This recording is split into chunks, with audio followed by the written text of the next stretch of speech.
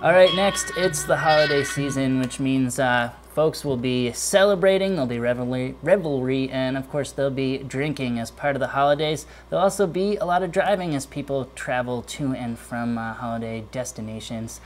Problem is, Joe, the two of those things don't mix. You can revel, for sure. You can drive to your relatives. You just can't put the two together.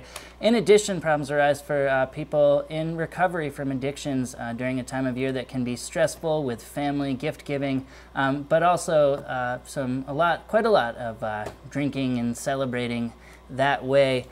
For people that need a little extra support in their recoveries for the holiday season, there's some great organizations around the community, including Turning Point of Windham County. They're located on the corner of Elliott Street there, just past the laundromat. A great organization.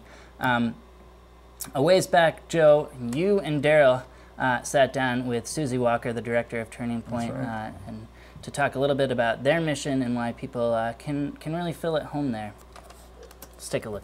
Turning Point of Windham County is a recovery center, which means we're primarily a safe gathering place for people who are in recovery from addictions.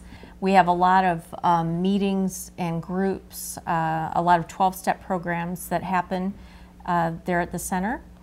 So there are a lot of things to do to support someone's recovery and also to help them get started or get restarted on their recovery.